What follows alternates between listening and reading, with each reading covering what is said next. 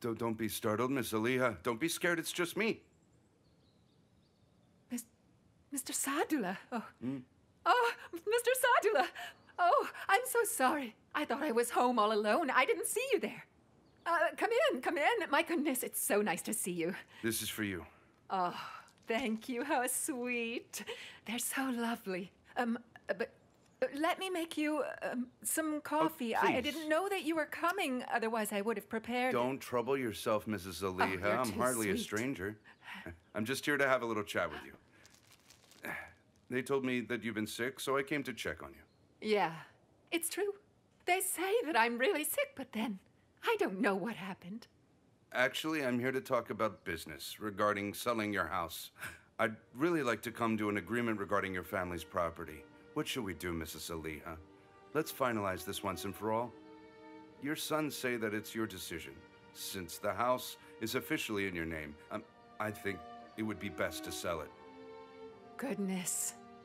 Well, I don't know what to tell you. I think that the best thing to do right now would be to discuss it with Hasan. Oh, but you know he's not interested in this kind of business. Oh, not really. That's true. They all say that it's up to you.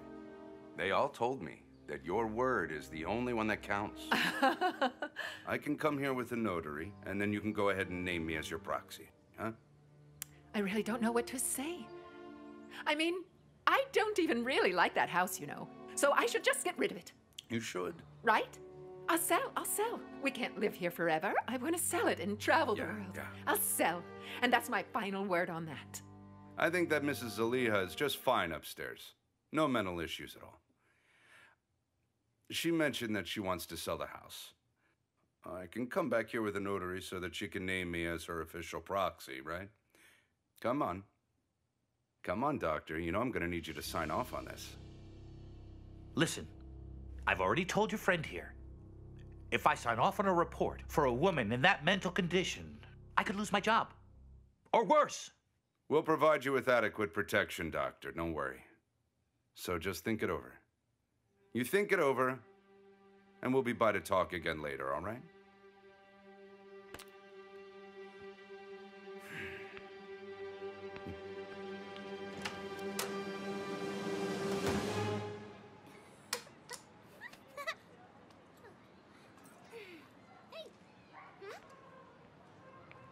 Kübra. Yigit. I'm very happy to see you're back. I have to say I'm pretty happy myself. Have a good night. Yeah, well, I came by here to thank you. That's not nice. You sent me those desserts while I was in there. Ah, I see. Sorry. Well, I remember that you like them very much. It made me happy that you sent them. Those desserts really brightened my day up. You know, it's kind of strange in there. Everyone does what they can to create a life in prison. Some people write, some people read, other things like that. I did my best to imagine a life for myself while I was in there as well.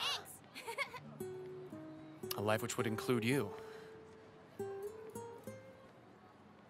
What? Why are you angry? Did I say something to upset you? Yigit, you barely know me at all. I know you. You're compassionate. You cared about me even when I was away in prison. And you're also a brave person. You did that for me despite what your father might do to you. Kübra. Listen, you are very beautiful. And your eyes remind me of a calm sea. Is it so strange that I might like you? Don't say things like that to me.